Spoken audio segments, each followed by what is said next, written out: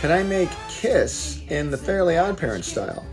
That's a great question. In fact, I don't know if you know this, but I've already done it many years ago.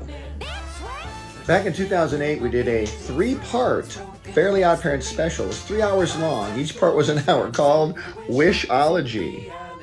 In this episode, Timmy was the chosen one. There was a big threat coming toward Earth, and only Timmy could solve it with the help of a magic guitar owned by Kiss, and we put them in the show. It was really cool because we didn't think we could get Kiss to be in the show, but we actually called Gene Simmons, who owns all the rights to Kiss.